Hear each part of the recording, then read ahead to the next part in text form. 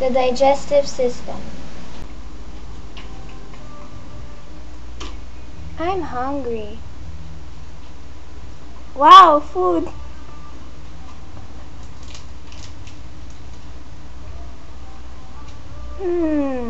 I wonder where the food goes. The mouth breaks down the food into smaller pieces by chewing while the saliva softens the food. The tongue helps push the food at the back of the mouth to the esophagus. Esophagus is a long tube that connects the mouth to the stomach. In the stomach, food is mixed with acids. The muscles in the stomach move, which helps break down the food. From the stomach, the food is sent to the small intestine. The small intestine is the final place for digestion, measuring about 20 feet in length and 1 inch in diameter. Digestive juices are released in the small intestines, finish breaking the food. Lining in the small intestine are millions of fingers called villi. This absorbs the chemicals that we need from the food into the body. Water, undigested food, and bacteria that are not absorbed in the small intestine are called feces that pass into the large intestine.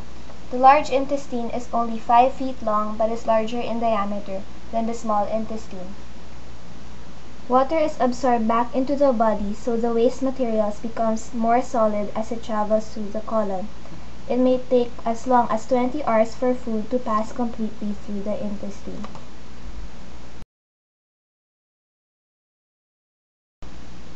The largest gland in the body is the liver.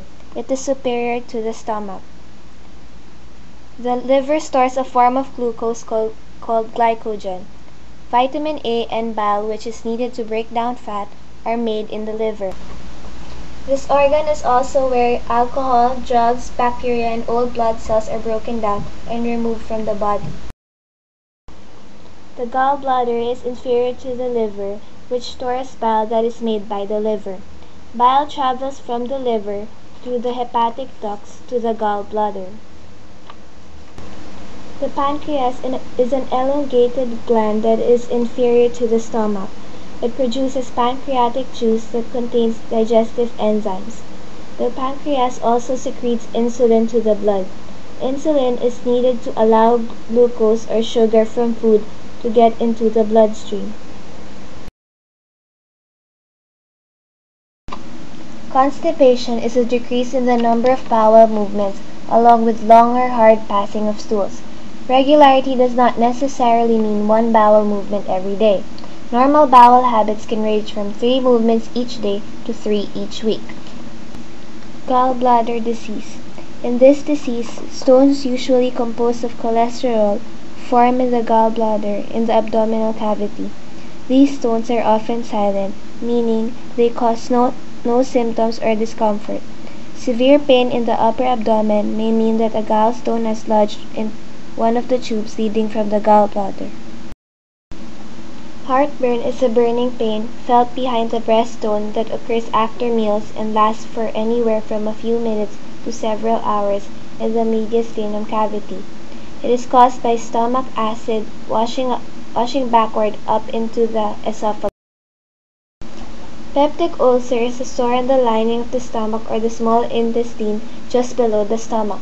An ulcer occurs when the lining is unable to resist the damaging effects of acid and pepsin that are produced by the stomach to digest food.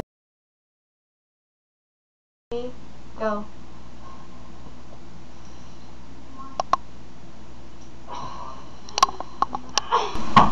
Diarrhea is when body wastes are discharged from the bowel more often than usual in a more or less liquid state.